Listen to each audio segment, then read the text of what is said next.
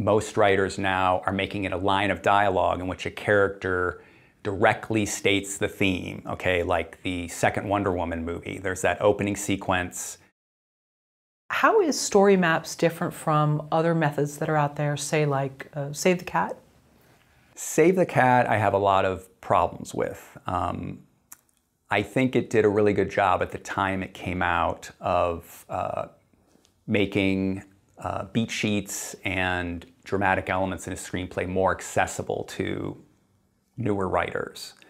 But I don't agree with a lot of Blake Snyder's categorizations. I think that his method, the original Blake Snyder beat sheet, was designed for his genre, which is family comedy, commercial family comedies, or high concept comedies.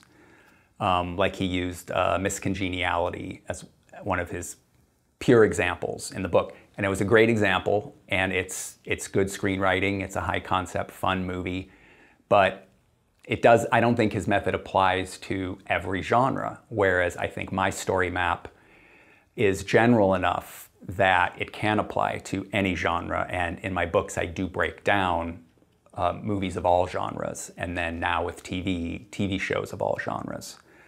With Save the Cat, the beat sheet specifically, there are beats in there that I just don't think are beats, okay? So it opens with opening image. Well, an opening image isn't a beat. It's just that first description, first thing you're looking at when you start a script. And so he was saying that opening image is so important that we're gonna put it in this 10-beat beat sheet. Well, I can tell you from being a reader, you forget about the first thing, the first description on page 1 by the time you're halfway down page 1, okay? The thing that you're looking for is what is this compelling story? What is the drama?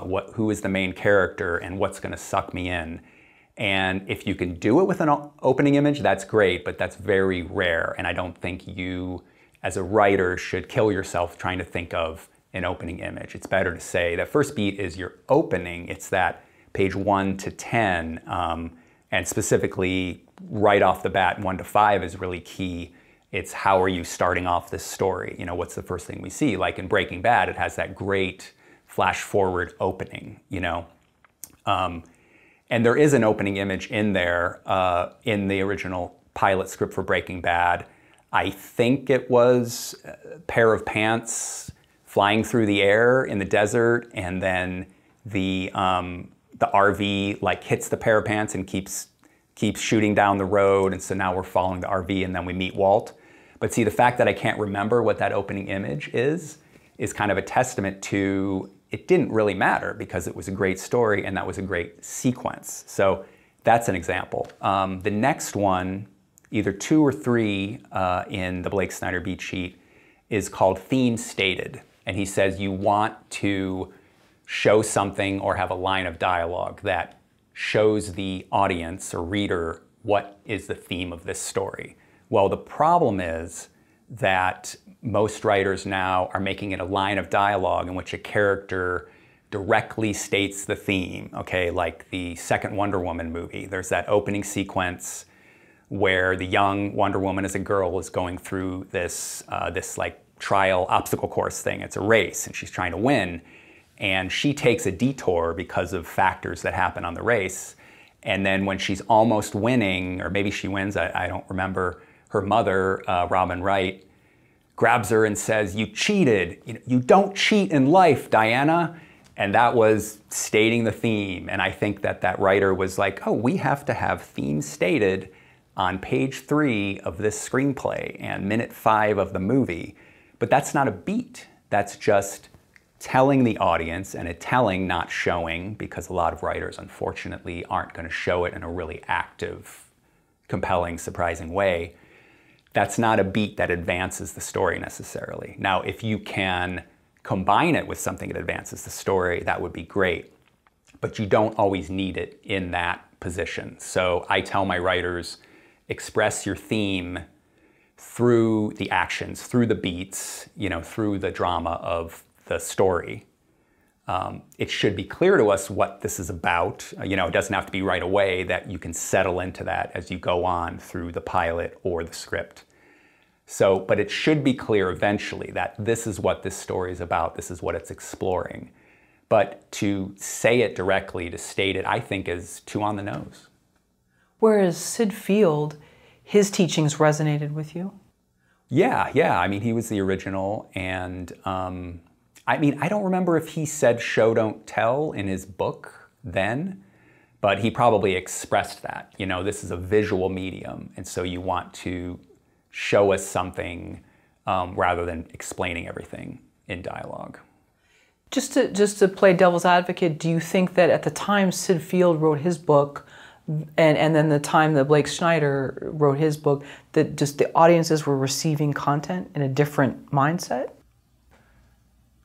I don't know. I mean, I will say probably movies were tighter and shorter when Blake Snyder put out his first book, you know.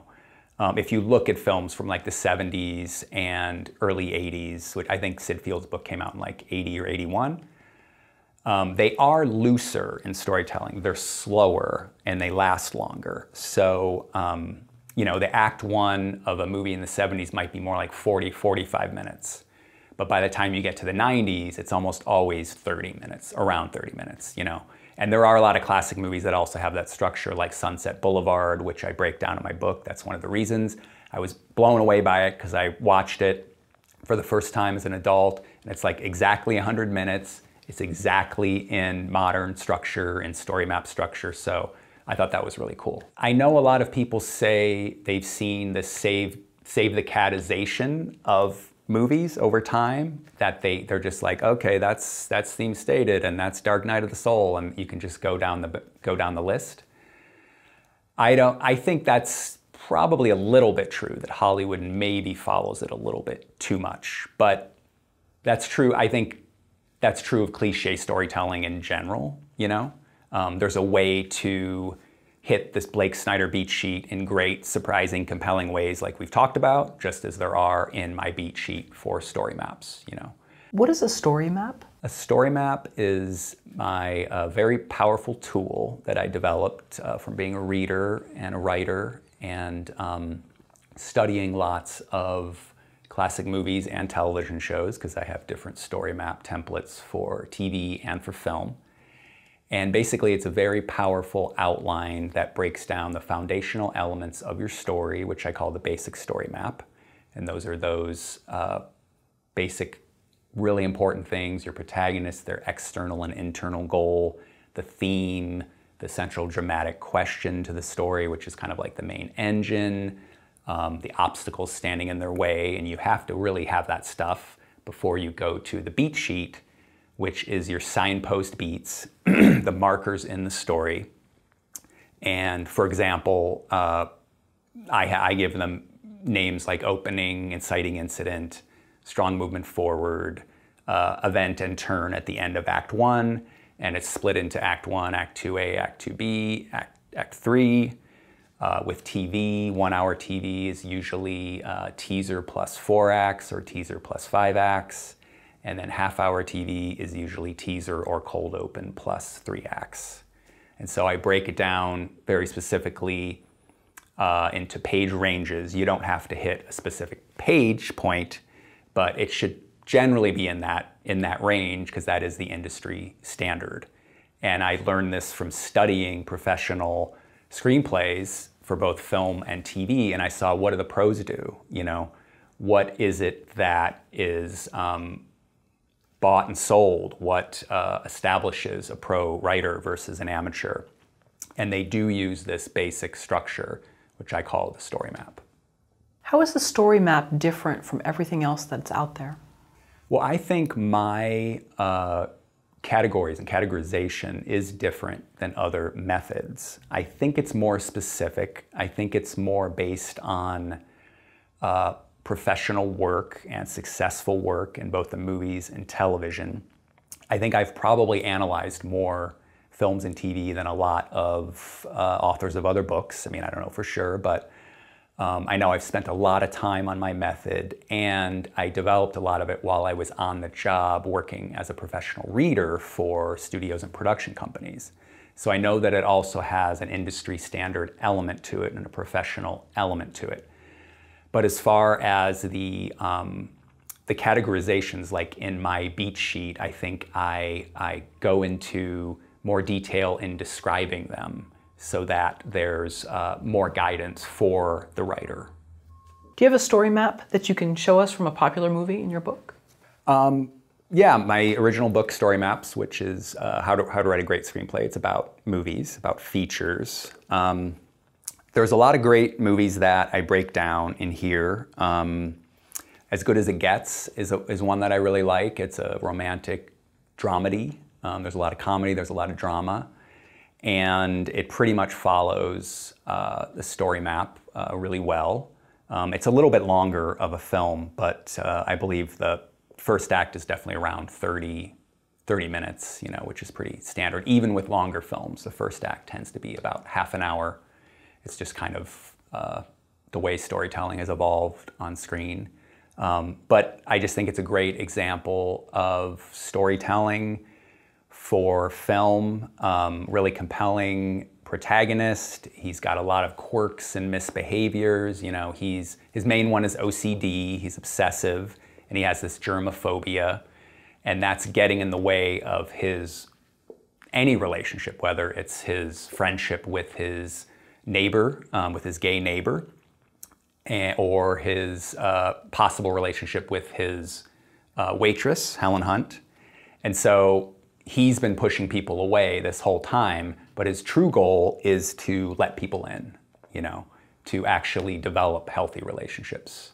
Is there any way you could take us a little bit through the story map for As Good as It Gets? I know there's a lot of moments, it might be too long. Sure, yeah, there's a lot of great moments. Let me refresh myself with my book here. I love the opening.